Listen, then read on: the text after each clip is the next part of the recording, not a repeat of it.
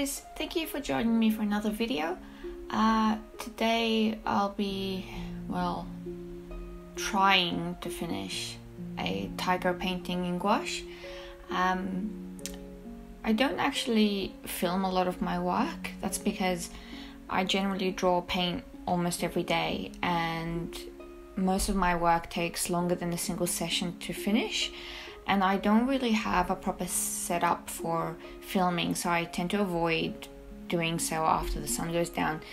But every now and then I do film a piece, and it really sort of turns out to be a bit of a gem, and this was a perfect example because I've always wanted to explain to potential aspiring artists the need to continue a piece despite that potentially persisting ugly phase. And this painting is perfect for that because for a big chunk of it I actually wanted to scrap it. It's been sped up quite a lot, so it's hard to tell potentially, but I did really struggle with this piece.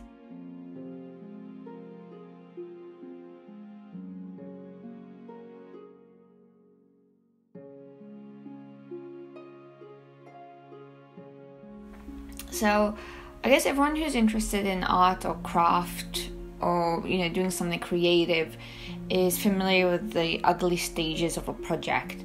Now, the more experience one has, the more likely they're able to just move past it, either because they know more techniques that they can use to get past it, or they just have more patience.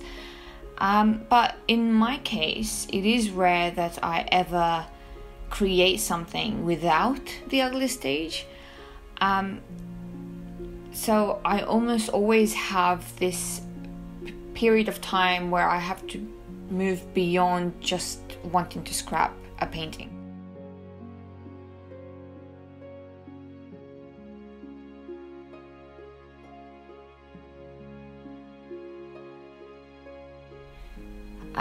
So you could see me sort of struggling to put in paint now just to try and get the contours of the tiger's head, and there's a lot of back and forth, back to the mixing plate, adding more color, subtracting color. I don't know, maybe it's because the video's been sped up, it looks a bit like I know exactly what I'm doing, but I really don't. And right now it's because I am so annoyed at the rest of the face that I've just moved on to the eyes, because I'm like, I could do the eyes and then there'd be something there, and then maybe that wouldn't force me to continue.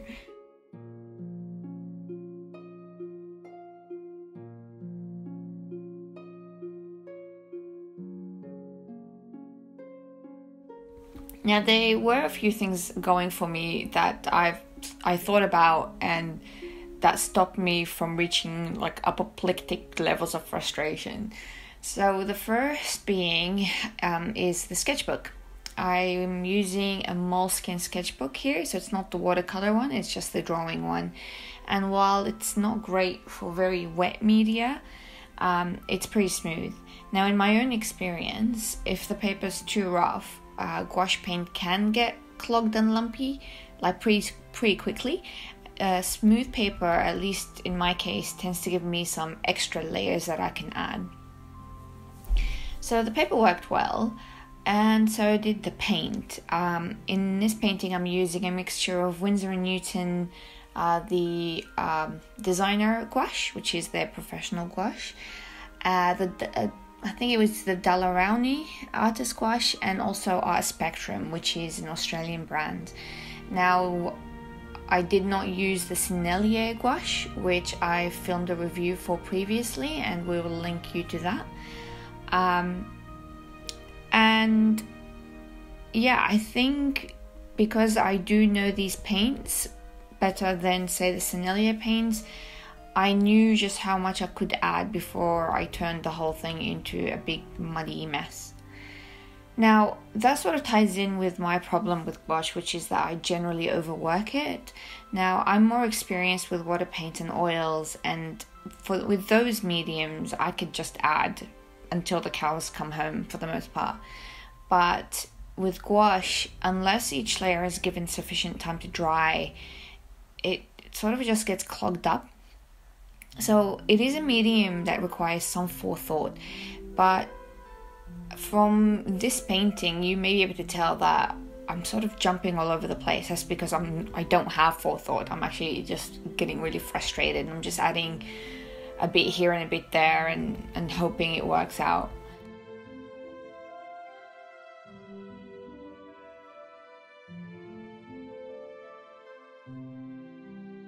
When you're in the middle of the ugly phase of a painting, you may not know whether it's going to turn out right or not, so you sort of have to take it on faith to a certain extent.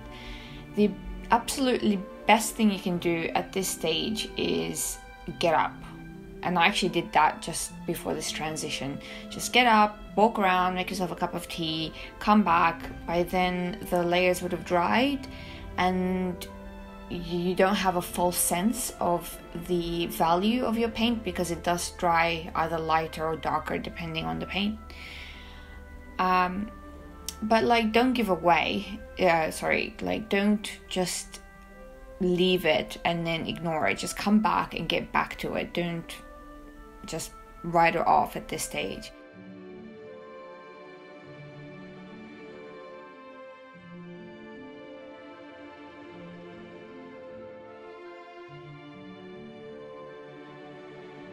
Something else you can do is potentially introduce some mixed media.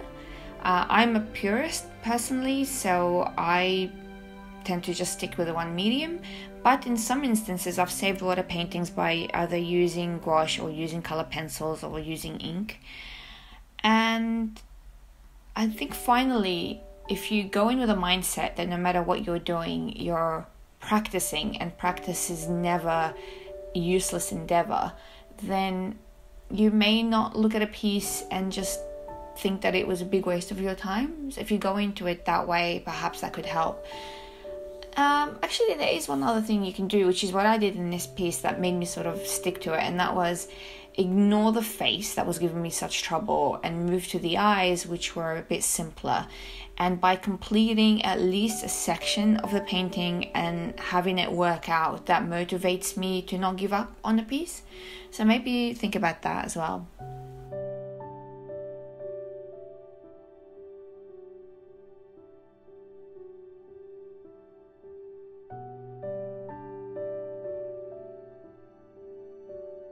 So yeah, it's probably a bit difficult to tell from a speed painting, what the artist is thinking, but I could tell you now, there were many instances where I was just thinking, I'll just prime this and paint over it with oils or something to that effect.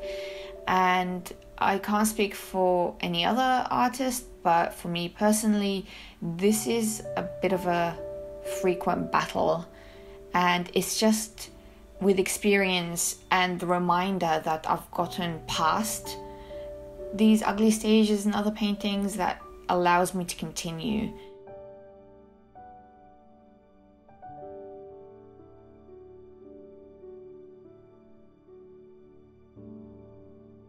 So I hope you enjoyed the video. I'll leave you to it to just finish it off. And if you do have any questions, just do let me know. I am going to be doing a review of the Winsor Newton gouache, because they are, I think, the brand that's probably most easily found in various countries. So a lot of aspiring artists, if they do want to pick up gouache, then Winsor Newton is likely to be a potential brand for them. And that would be, a bit of a contrast to the Sennelier gouache review that I did previously. I actually haven't used the Sennelier gouache since that review, so I should probably get back to them. Just give them another go. But if you do have any questions, just leave me a comment below. And I am linking our other social media platforms. There are a lot more work in progress photos that you can find on our Instagram page. So feel free to go there and check those photos out. And again, if you have any questions about anything, let me know.